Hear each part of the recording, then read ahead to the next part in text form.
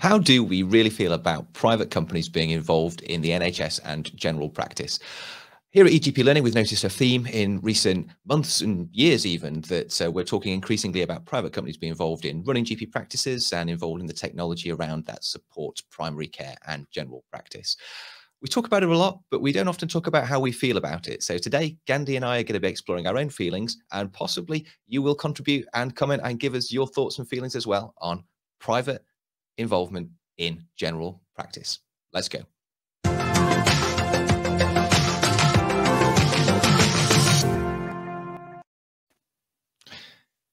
Hi, Gandhi. How are you doing? I'm doing well, Andy. Yourself?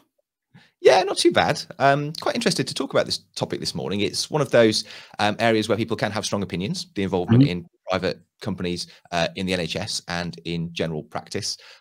Hopefully we won't offend anybody this morning. So just putting it out there that we know that there are strong emotions and feelings and opinions around this topic. And really what we're aiming to do today is stimulate debate and discussion. Yeah, how are you feeling about tackling this topic, Andy? I think it's going to be emotive and interesting, as you mentioned, but also it's unusual. It's something that's not really talked about effectively, I don't think. I think, it's one of those unspoken debates that happens in healthcare and stuff. And actually, we probably need to talk about it a little bit more just to understand it more effectively and stuff. And hopefully this will spark that conversation for everybody. We shall see. Yeah.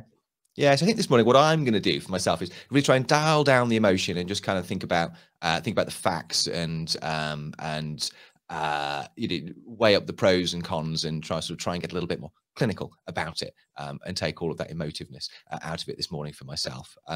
But Gandhi, so what have we been noticing recently? I guess that's led us to want to have this talk today.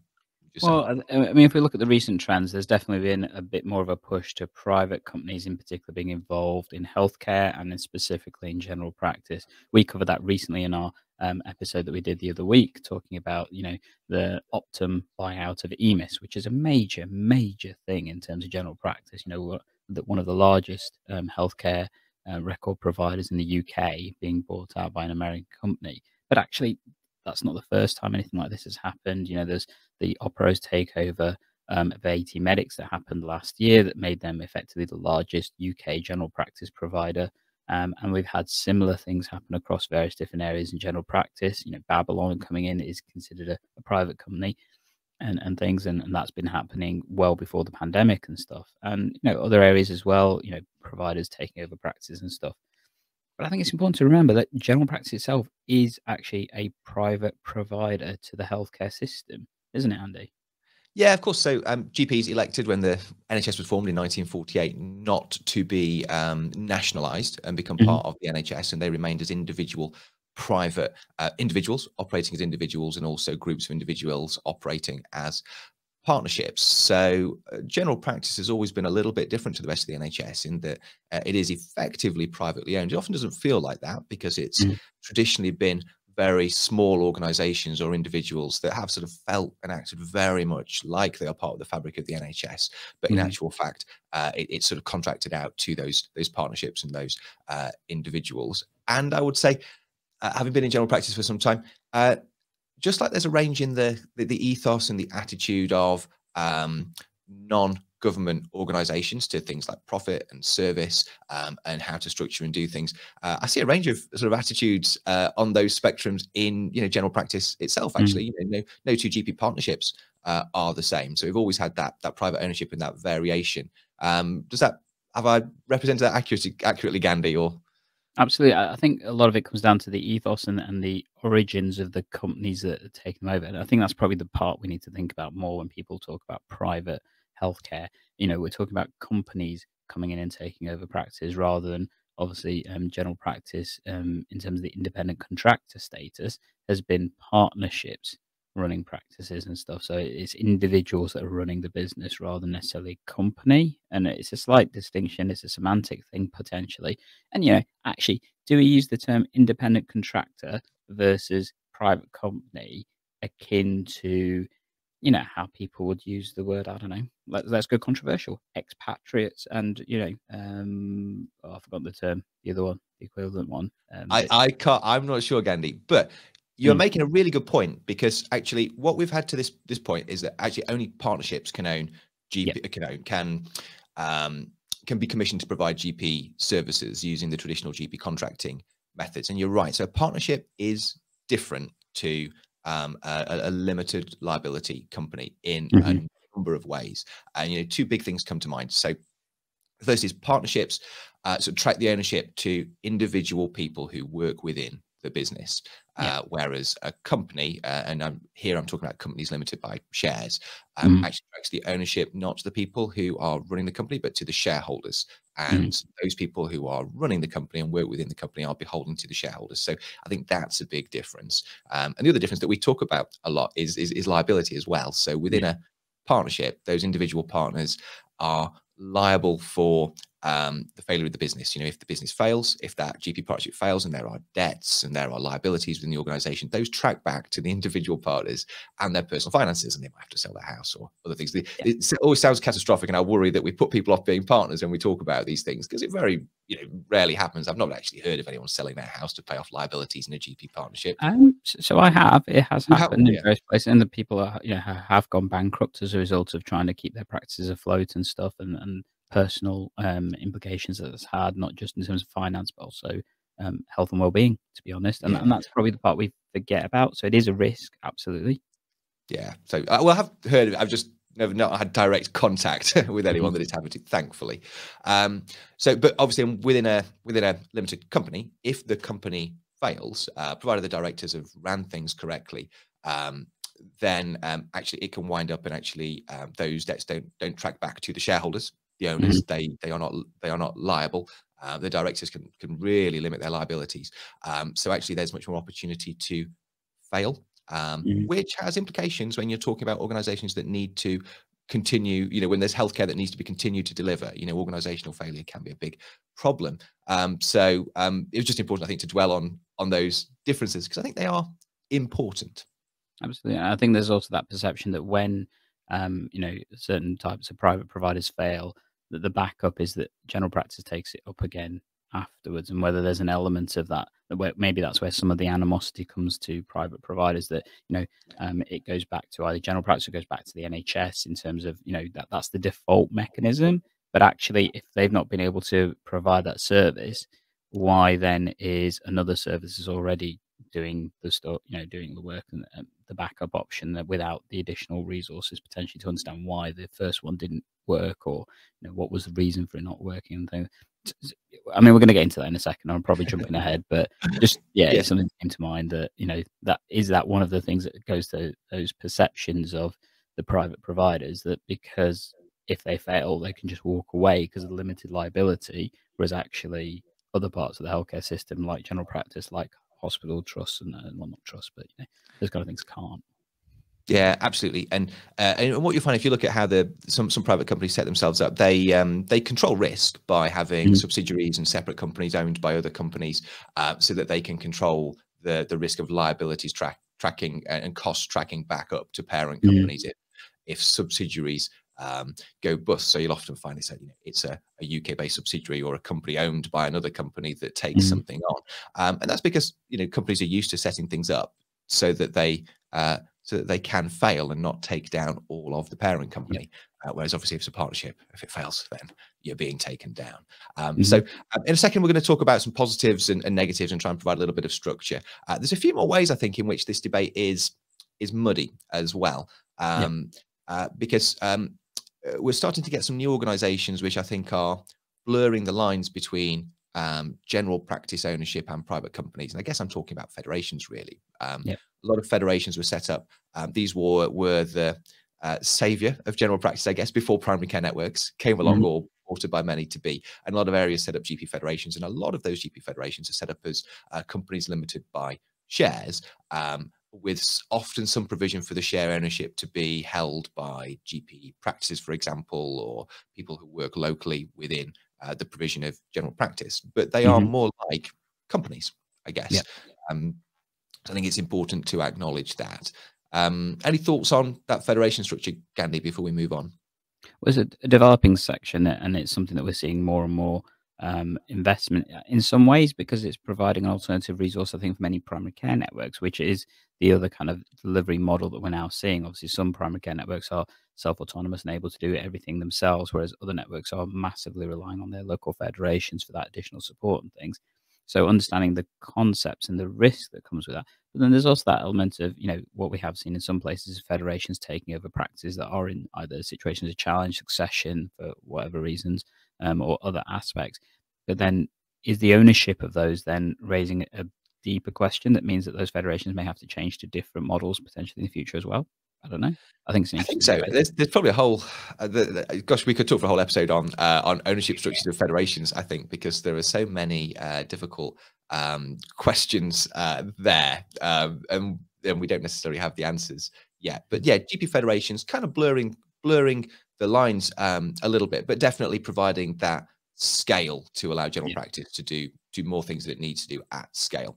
The other thing as well is socialized industries don't always perform well or keep pace with private industry in terms of innovation, in terms of service and so forth. Just sort of raising this point, a lot more industries were nationalized in the United Kingdom, and I'm sure in other parts of the world in decades gone by, and they were then privatized. I'm thinking of things like telecom, and so forth. And many people will argue that the telecoms industry now, in its privatized form, delivers better service and cost and value for money than it may have been able to do, when it was nationalized. I think my parents talk about waiting more than 2 weeks, possibly longer, for their new phone line to be connected when they moved into their new house, for example, and things happen much more quickly these days. It comes down to that concept of who are you trying to serve, isn't it? So with the changes in terms of telecoms industry, rail industry, that kind of stuff, there's the customer, and that concept of the customer is always right. But also in terms of the potential that you need to have investment in order to drive growth for more customers and stuff. Yeah. What's interesting about the healthcare perspective, particularly in the UK, is growth is the one thing we're not really bothered about. And I wonder where there's a complexity that is added to the private healthcare system coming into healthcare in the UK, because growth is not the problem that we have. Actually, it's service is the challenge. It's making sure you've got effective service, because you don't need growth necessarily. It's an interesting complexity. Yeah, it's service and funding, isn't it? Because we have at the moment we have a single purchaser model with the government as the sort of single purchaser of services, and it doesn't look like we're moving away from that. No one's really talking about moving away from that model, but we are talking about increasing private company ownership. Where there's a true privatized market, money can follow the activity. People, I guess, at the end of the day, pay for what they use, and that's the case in the telecoms industry, and that's the case in the energy industry and the other kind of privatized national industries in the UK.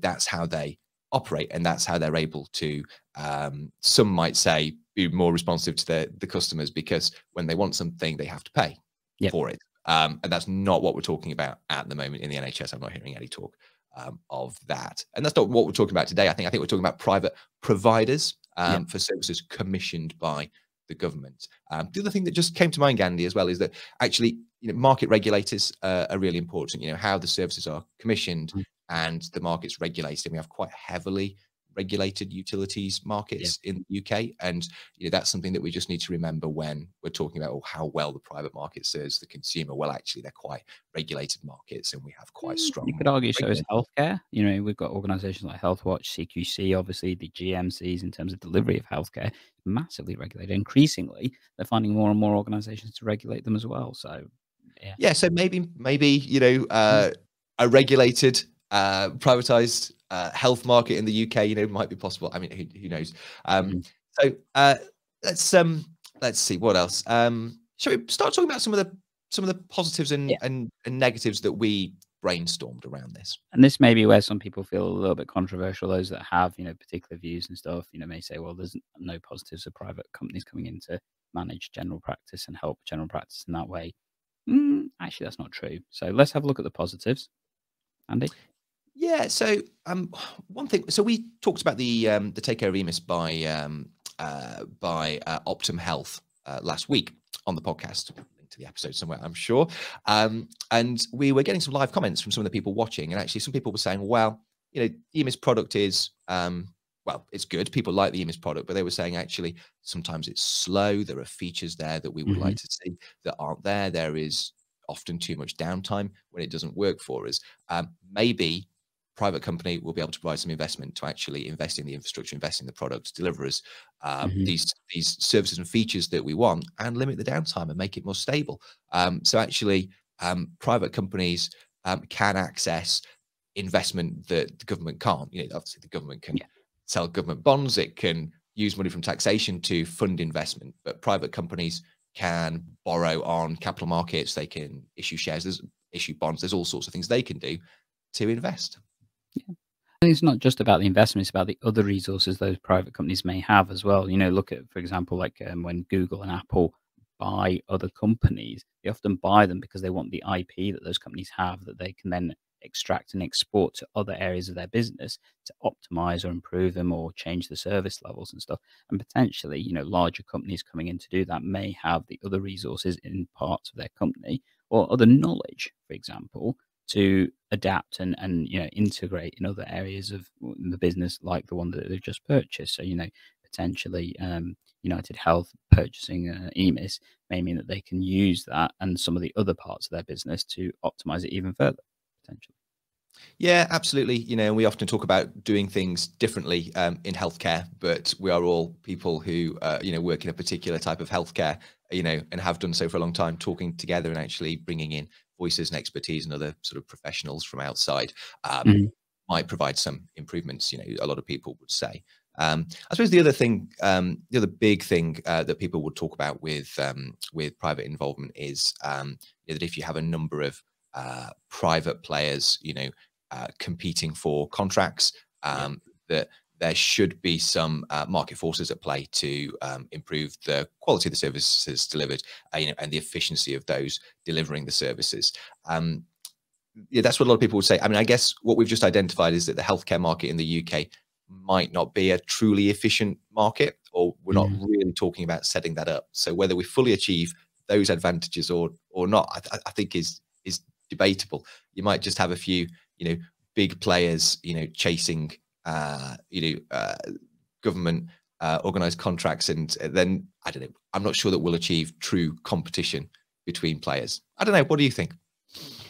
I think it's always going to be a challenge. We talked about the financial structures and how that's different, I think, in terms of healthcare compared to other businesses. And that's why I think it's always going to be a difficulty because of the single purchaser model that we have in terms of NHS. But yeah, I think market forces has some impact. But again, it comes down to service rather than necessarily finance, in my view. Absolutely. And Hmm. one thing, this just vocalizing these things, it just made me think. I think at the start we were going to say we are not economists, we are not health Yeah, yeah, economists, we are not. definitely. We don't have business degrees, so really we're just GPs, talking about what we think, hopefully sparking some debate in what we know is a controversial area. Another positive that people talk about with sort of private involvement is we hear this word economies of scale. And we Hmm. don't just hear this actually, with private involvement. It's really sort of any scale. So actually, primary care networks potentially could deliver some economies of scale. Other collaborations across large population groups could achieve economies of scale. But people talk about companies, and particularly large companies, being well placed to deliver that economy of scale. If you're looking after 100,000 patients in one organization, you can perhaps have a lighter Hmm. management structure. Per patient, the cost of management could be less. I don't know Hmm. whether it actually translates, into that, but that's the theory, and that's what Yeah. private companies try to achieve, I guess. But it does vary. I mean, we talk about, how in general practice, the economies of scale that you may have. So, for example, having document workflow systems and staff that can work across multiple practices rather than individual practices, and, purchasing systems, accountancy software, various things that actually each practice is having to invest in itself, but then you can adapt to cover large areas. And therefore, that's where you get the economies of scale. I might need to remember. So the other episode we talked about, obviously, the Operose issue in terms of the what do you call it? Physicians Pano associates. No, the Panorama investigation. And I Yes. remember watching that episode. One of the things they pointed out was there was something like 1,000 documents that the Operose practices hadn't filed in that episode. Now, important to remember that the Operose practices cover massive population. I think it's something like, I forgot the number, 30 to 50,000. It's a huge number of patients. But actually, when you condense down the 1,000 documents, was a really small number of patients in comparison to their overall list size. Now, if that was information about the entire Operose network, that'd be a really small amount for their daily workflow, actually, compared to an average, an average practice will, my practice is 10,000 patients. We get easily good 200 letters every single day coming to us that need to be filed on a daily basis, It's important to remember when you come to those economies of scale, you're going to deal with much larger numbers. But you need systems and kind of organizations and teams to run that then. And you can share that across, I don't know, trying to make a point. Yeah. I don't know if you can have, if you've got a larger population looking at, you can have specialist teams that, specialize, get really good at individual tasks like document filing, as you're saying, or, results processing. Yeah.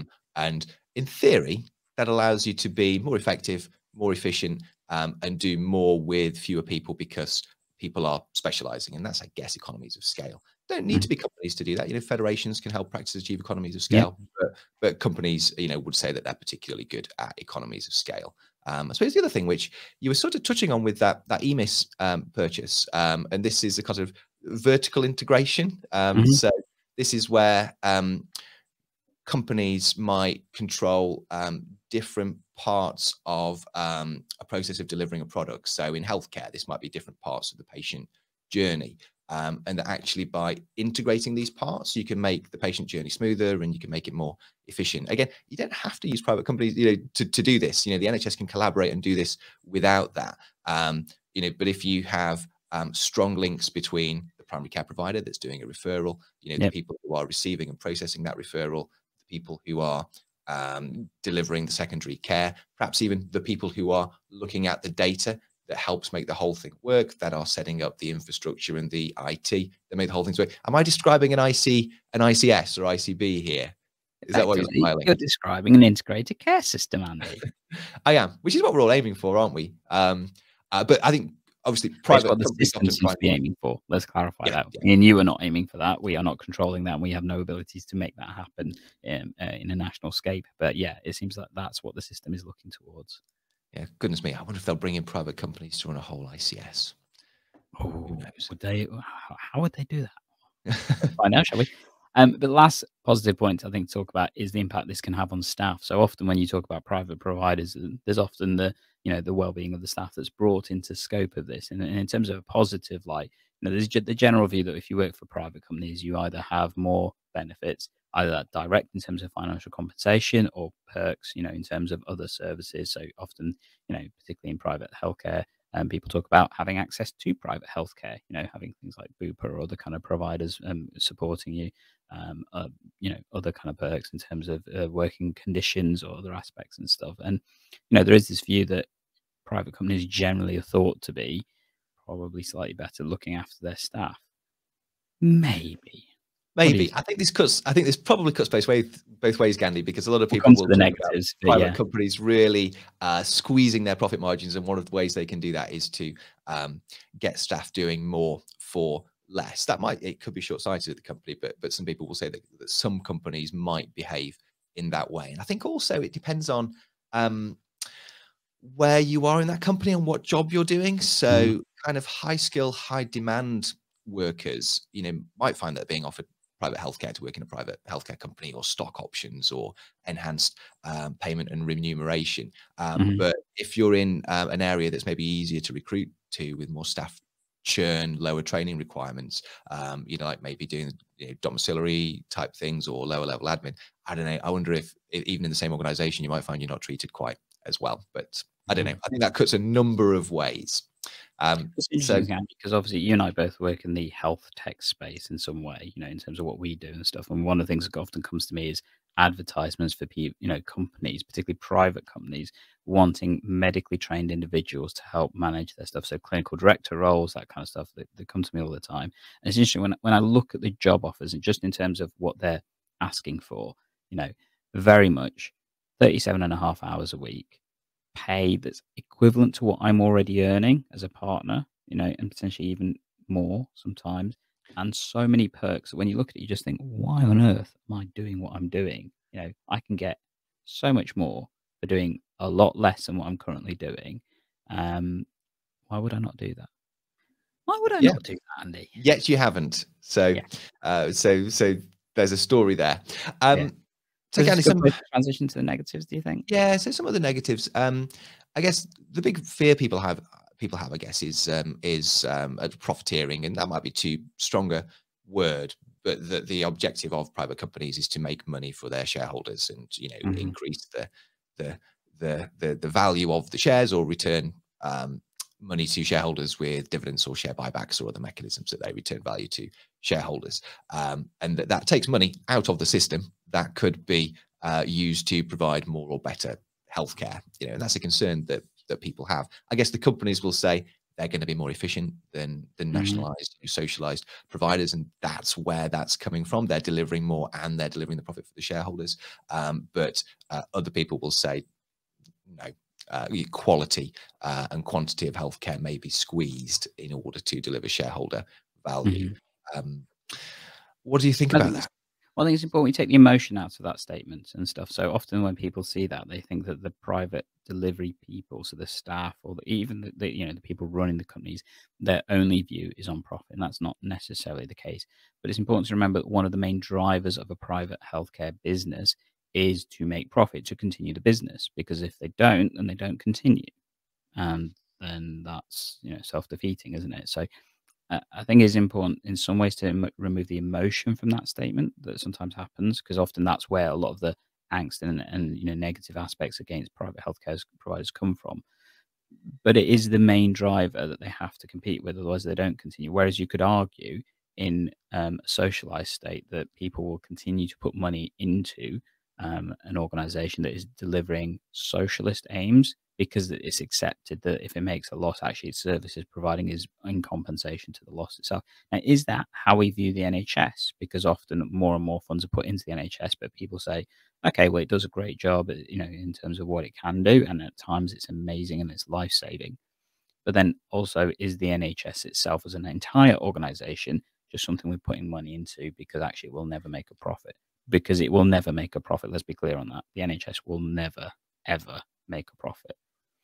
What do you think, Andy?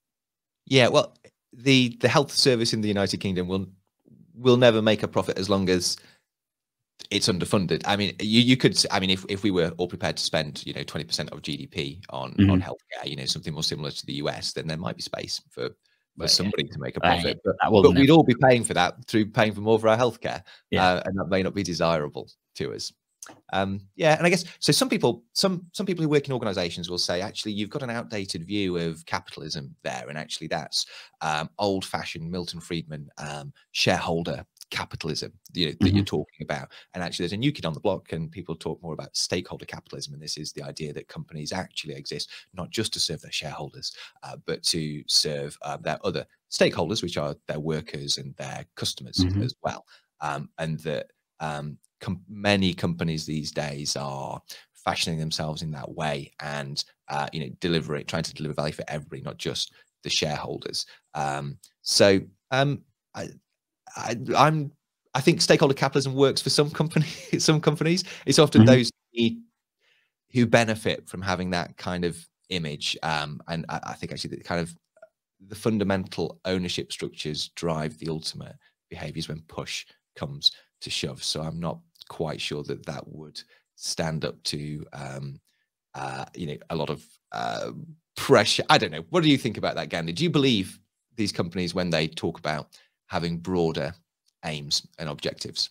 I think you need to look at their structure to understand that completely. I think, just assigning yourself to that we have, altruistic aims and stuff. Absolutely. There are definitely companies that do that and work with that and do it effectively.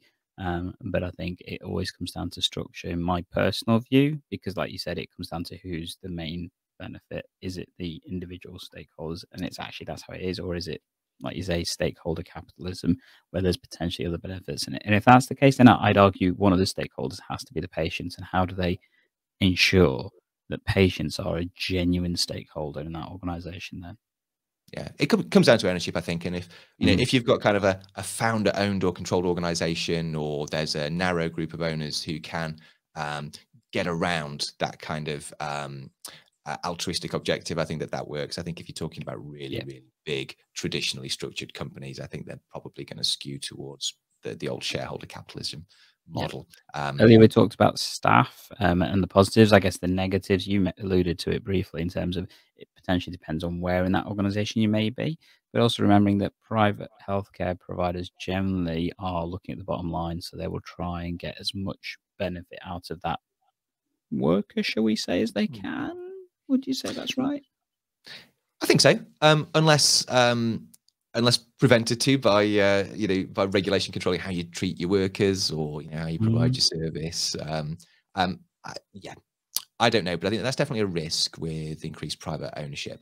The other negative, I would ask the question: what can go wrong? Have things gone wrong when we've involved private organisations within healthcare before? And I think the answer is probably some things have gone wrong. Maybe in focusing on that, we neglect to look at where things have gone right. So I do appreciate that as we're making this statement. But there was a lot of private money that went into building hospital buildings and primary care and joint service centres some time ago. And a lot of the organisations that now rent and work within those spaces have struggled to meet the costs because that private investment, is looking for a return. I know one of the local hospital trusts, I think they nearly went bust, or they might have actually gone bust up in Mansfield, largely because of their building costs around their nice shiny hospital that does look great. I've had a relative now, and it's nice, but it's very expensive. And GP surgeries struggle with rent and cost management costs. Yeah, Gandhi's surgery, my surgery were in PFI buildings, and some of the rent and charges can be astronomical. So things can go wrong, and I remember there was the issue around hip replacements as well. That's just emblematic of something that can happen where a lot of investment was made to bring in private companies to be sort of like hip factories and do replacement hips, and some people argue that what happened was that simple cases, people who don't have that many comorbidities, anticipated to be a fairly simple operation, were done in these centres at a certain tariff, certain cost to the NHS, and actually the NHS providers were left being paid a similar tariff to do the much more complicated surgeries on people who are sicker with more comorbidities, and that ultimately was more expensive and subsidised the work that the private companies were being paid for. So things can go wrong. And there were some examples of general practice. When Babylon first started, there was this view very much held that Babylon was trying to attract the more working well population, the lower complexity elements of stuff, by taking those consultations and those patients that were more happy to do it through remote mechanisms. So therefore they were able to deliver care more cost effectively for lower complexity based cases, whereas the practices around those Babylon based practices were basically attracting, then as a result of that, the more complex patients that required more time, more investment, but actually got the same amount of money. So therefore it wasn't equivocal or effective and stuff. And I know I'm mentioning Babylon, but actually any digital providers would fit into that. And actually a lot of private providers would do the same because of the models that they potentially looked at. And there has been clear evidence of some of that. But it doesn't mean that's how all operators work and stuff. Oh, absolutely. Gandhi, I've got a question for you. Does it matter where the company comes from? Because sometimes a lot of the headlines we see is US healthcare giant, comes in, and I wonder if we get more worried when it's more from the US. I think about the EMIS situation. US healthcare giant buys EMIS, but EMIS was already a medium-sized UK-owned private company. It was already a private company. So does it matter where the ownership is? I think conceptually it does. Whenever it's American, they always state US based, American based. It's always in there in the headline and stuff. Whereas if it's another provider, they tend not to focus on the location. And the example I'm going to give you is digital provider Livy, which is European based and has done some amazing work and continues to do work in the UK and stuff. But a lot of people don't realize that their parent company is, European, externally based from the UK and stuff. So that hasn't hit the big headlines like all these other companies tend to do and stuff. And I wonder if it is because of the view that the American healthcare system has. And, in some ways it has its positives, and in some ways it absolutely has its negatives. And there's always been this worry that the UK ends up moving towards an American-based healthcare system, because there is really, emotive stories that come out of that and stuff. And I think, that's why the geography does have an impact. Whether it's genuinely an impact and stuff, actually, I don't have the evidence to prove that, but I think many people would feel that it's probably not what people want until they find out about it. Yeah, I think people often have the opinion that, American capitalism maybe is different to European capitalism, that the shareholders Mhm. have different expectations. I'm not quite sure. I'm not really, qualified to comment No, on that, but it's neither. just a difference that I've noticed, in Yeah. terms of how companies are talked about. So I guess we can probably start to round things up, Mhm. really. Having had the discussion, Gandhi, any observations, perhaps leading up to even venturing an opinion on this quite controversial topic? So first of all, it is muddy and it is controversial. We're going to accept that, I think. I think from my perspective, what I would say is that one of the concerns I always do have and will continue to have with completely separate private healthcare providers coming in, especially into the general practice space, is what is the model of delivery that they're looking at. I think as long as it's patient-centered and sensible, whether they make a profit or not, in my view, is almost irrelevant because then they continue. If they're doing it well and they're doing effectively, fine. But if it ends up being a service that is using um, different skilled people to try and do the lowest bottom line activity and stuff, that's where it tends to fall down. And unfortunately, that's the perception many people have when it comes to private providers coming in. So it comes down to the ethos, it comes down to the involvement, it comes down to the service provision and how does that look and feel. So yeah, it's muddy, is my word. What do you think, Andy? Gosh, absolutely.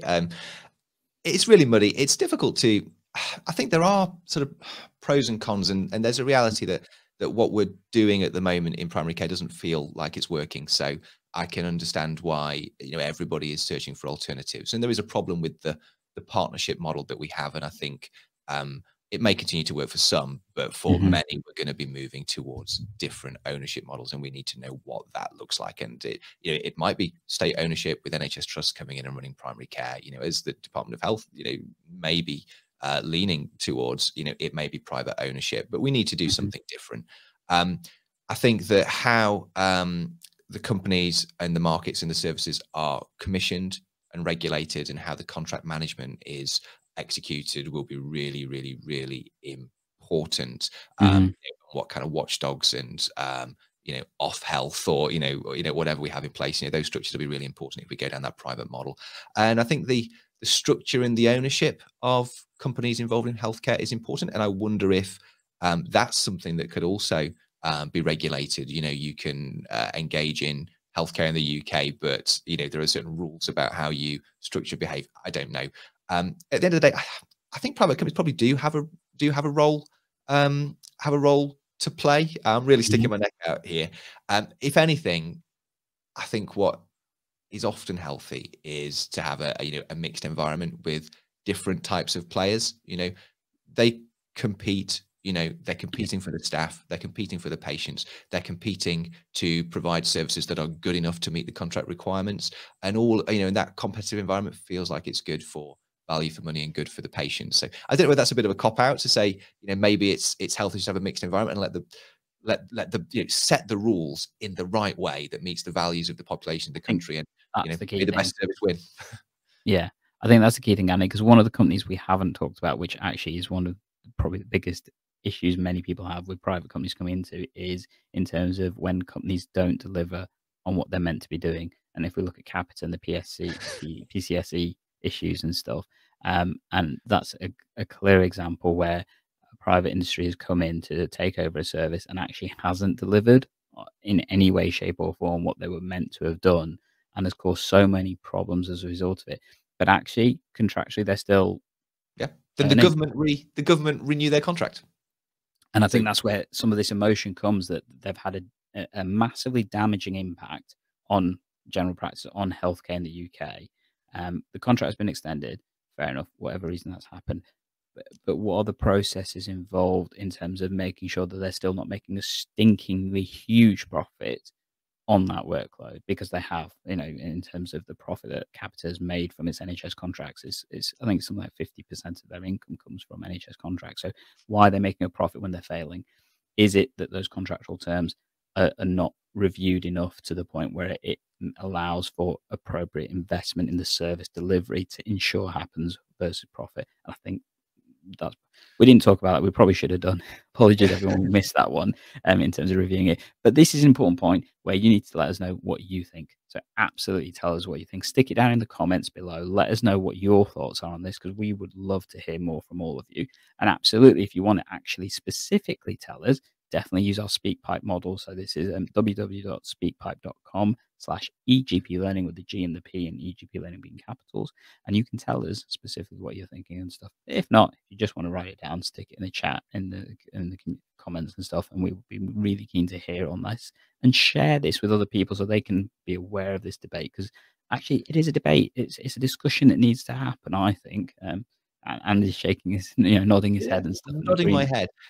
I think, Eddie, it's astonishing. I think we're both probably in a different place that we were a few years ago, and maybe the country is as well. And I also hope that we've not offended anybody or offended any of our colleagues in anything we've said. I think we've been. So absolutely, let us know what you think. And as always, if you do have any comments or questions, let us know. And we're here to help take enhance your primary care and learning. And we'll catch you in the next episode.